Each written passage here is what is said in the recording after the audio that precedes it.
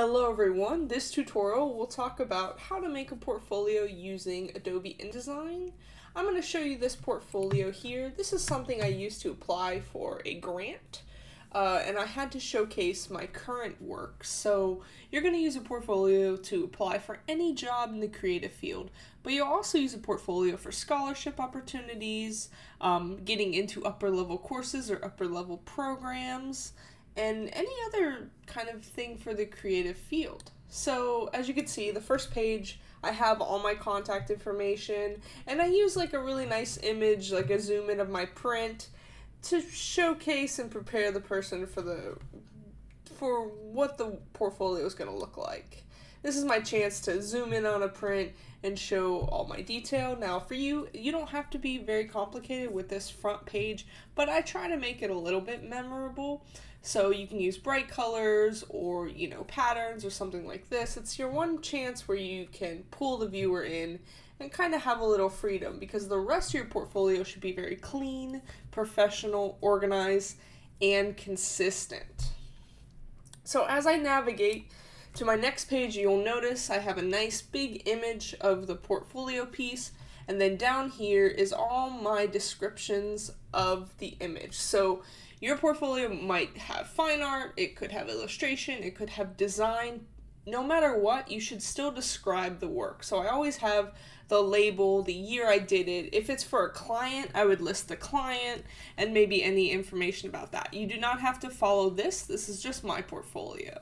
And then on each page, you'll notice I have my website. This is my old website, but as you can see here, the website stays in the same spot. Now, depending on what the image looks like, my background might shift. So this print is on white, so I want to let the background make it pop, give it contrast, so I change it to a gray. But your whole goal is to not upstage the work, but you want to present it like it's in a gallery. So same thing, you'll notice the labels are in the same spot when the work is horizontal.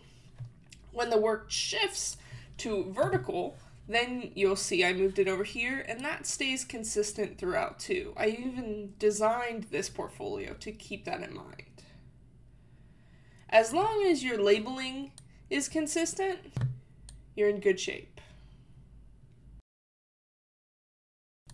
So let's set that up in InDesign. So for this assignment, you're going to go to New File, and you're going to select Pixels for this because it's meant to be displayed on the computer. This is not for a printed out portfolio, this is a digital portfolio.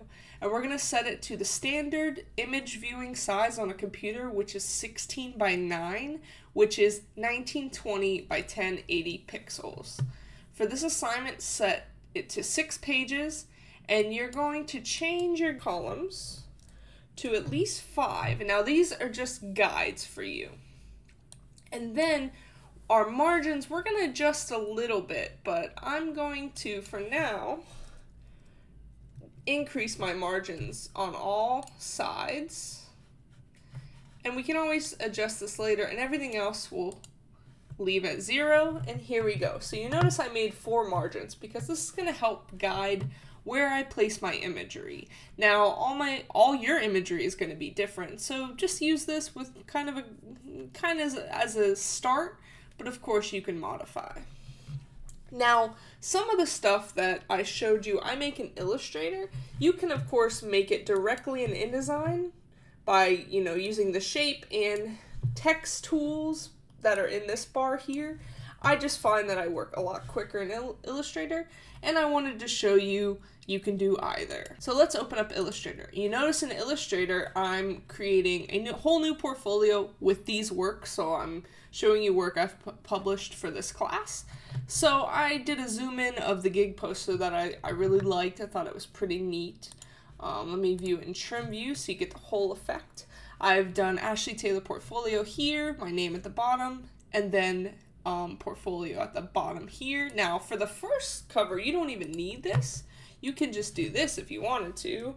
So I'm going to actually hit save and update that. But for the bottom though, this is what's going to stay consistent.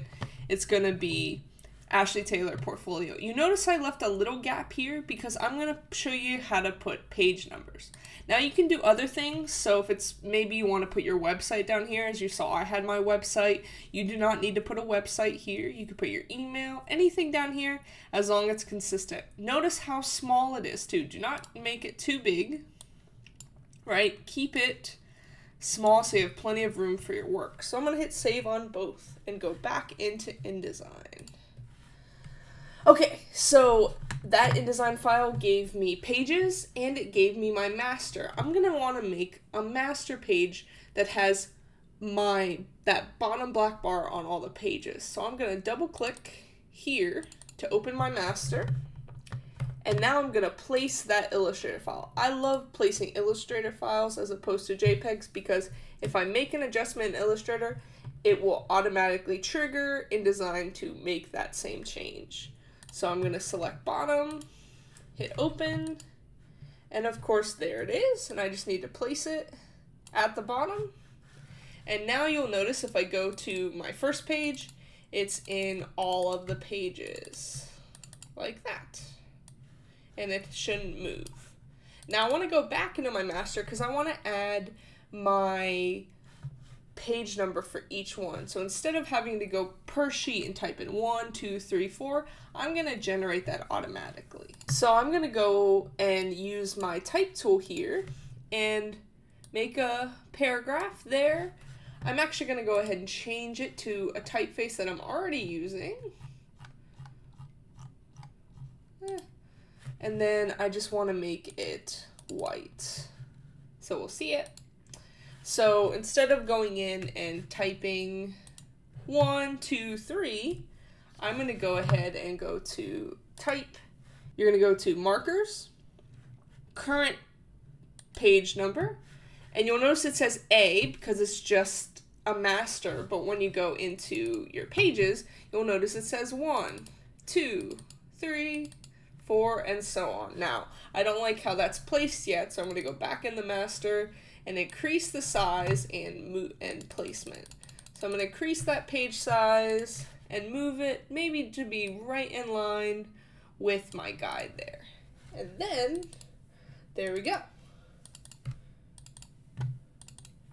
So I have 6 pages.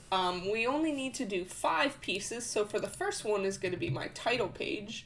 So I could remove the master from this one. So I'm going to hit override and delete that because I won't need it. I could keep the page number if I wanted. And I'm going to go to File, Place, and then I'm going to do my front. Now, like I said, you can do this completely in InDesign if you want. I just work a lot quicker in Illustrator. I love being able to customize. And so there's my portfolio. So now we have the whole portfolio set up. And then this part, you'll just go to File, Place, and then I'll find the portfolio that I want to do. So we'll do our album cover. So you decide on how you want to view it. So say you just want to show the front, you can make it really big. So I might go with that. And then in this section, I'm going to actually add my information. So I'm going to say album cover, zoom in for you, album cover, Florence. You can even, yeah, album cover, Florence and the, I'm going to put the course. You can put what you did it in. So if you wanted to put Adobe Illustrator and InDesign, and then the year. That could be one way you do it. You could also do, so if you actually did work for a client, you could put client. So if I actually did do this for Florence and the Machine, I would put that. But of course, I did not design this for her, so that's why I'm focusing in on the client. So you could also do album cover. You could do Adobe InDesign.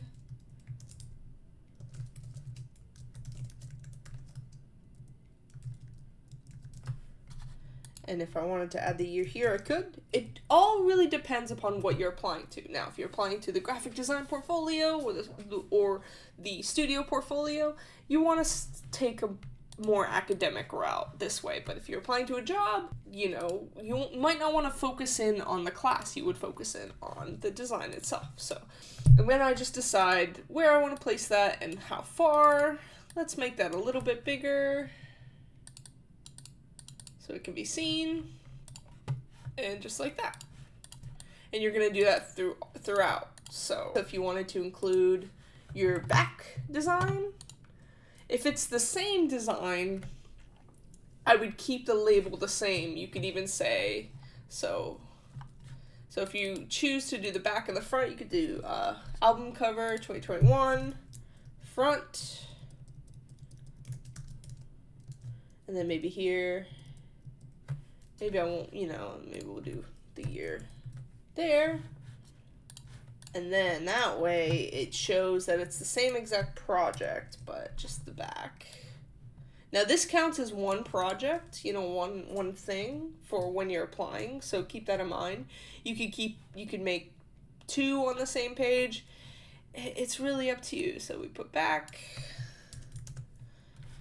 Sometimes if I have multiple pages, I'll designate a color background to show that they're similar. So then we'll put the same thing here.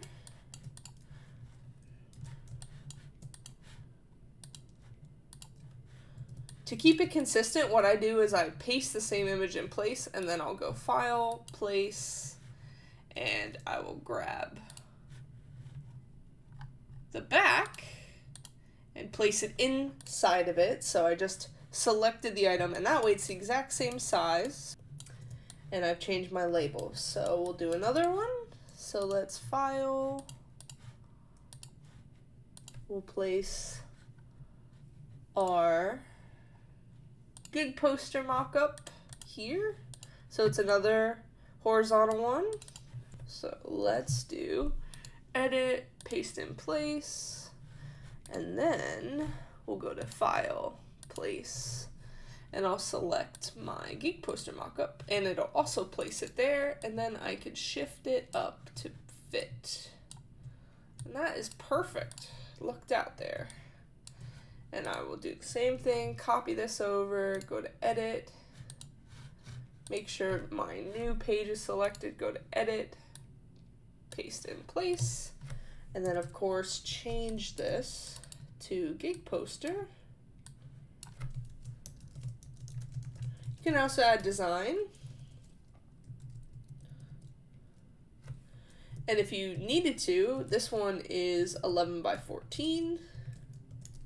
If you wanted to actually give the size is important for certain things. Obviously this size wasn't given to you, but it's a square, so you can come up with that, and so forth. Now multiple items. So say you wanted to add the gig poster and maybe like the mock-up, but also it's mock-up in the wild. We can go to File, Place, and mock-up 2. And let's see if we can fit it into this space over here.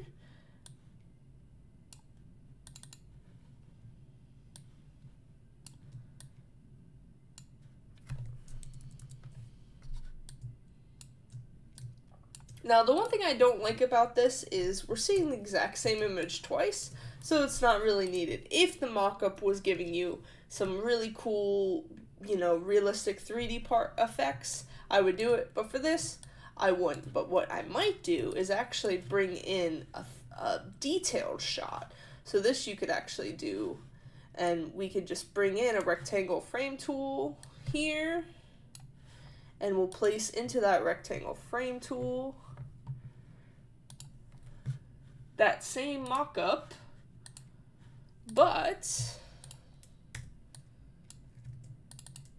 And you can also use that rectangle frame tool for everything, but you can also zoom in on a one part, like say you wanted to showcase. Now this one's rather blurry, so I would actually go and place my Illustrator file, not my JPEG, but that gives you a cool example.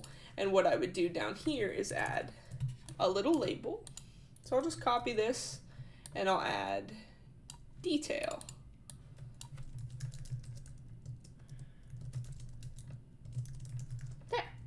And that is a cool way to fill up space and showcase your amazing gig poster design. And let's just do one more as we wrap up here. So let's place one more item. Our newspaper one. Yeah, there we go. So newspaper, and make that bigger. There. This one, I would probably have the image also.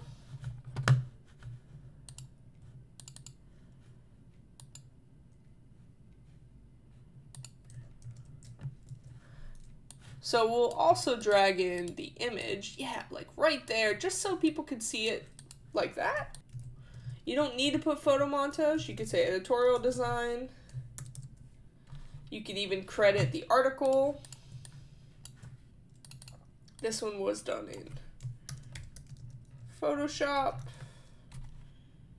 And I did some Illustrator work, so that's important. I'm going to remove the size.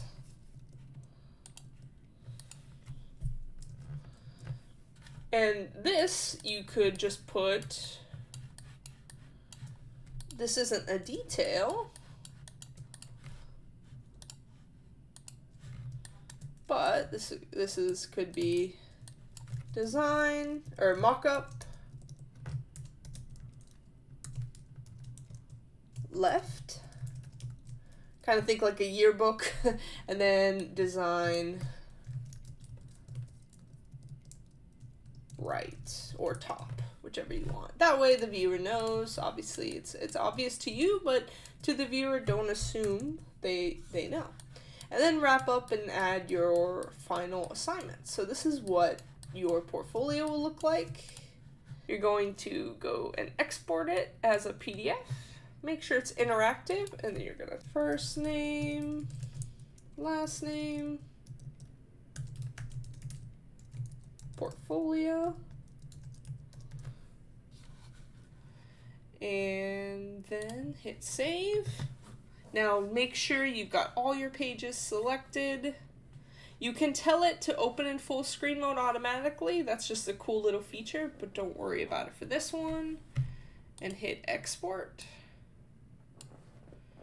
And hit OK. Now always preview the file before, and you just want to make sure when you're previewing them that all your text is not jumping. So as you can see here, it's looking great. All my pages are reading the same.